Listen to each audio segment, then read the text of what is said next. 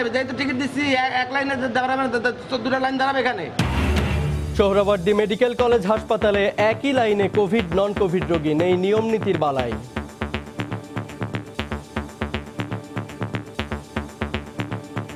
সাধারণ রোগীর ঝুঁকিতে আছে করোনা রোগীর জন্য। সব তো এক সিরিয়ালে দাঁড়াইছে, এখন কে কোভিড নন কোভিড কিছু বোঝা যেতেছে না। সতর্কতা নেই, কপালে যদি ভালো থাকে থাকবে, না থাকলে নাই। ক্যান্সার সহ জটিল রোগে আক্রান্তদের 36 থেকে 48 ঘন্টার মধ্যে করোনা টেস্ট করে চিকিৎসা অব্যাহত রাখার আদেশ। 21 দিনের লকডাউনেও পূর্ব রাজাবাজারে মেলেনি কোনো সুফল, নতুন করে 11 জন পজিটিভ। ওয়ারিতেও সমন্বয়হীনতা।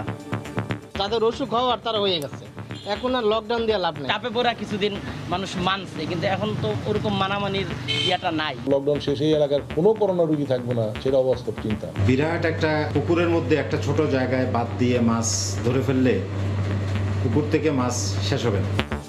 ঈদ যাত্রা নিয়ে এখনো আসেনি সরকারি কোনো সিদ্ধান্ত, অপেক্ষায় বাস মালিক সমিতি।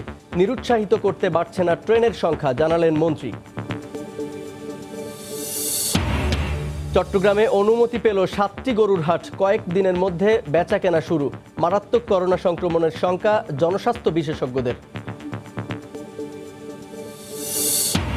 ময়মনসিংহের ফুলবাড়িয়ায় সরকারি ড্রেন নির্মাণে রডের বদলে বাঁশ, ফেঁসে যাচ্ছেন 3 ইউপি সদস্য, নানা অনিয়মের অভিযোগ।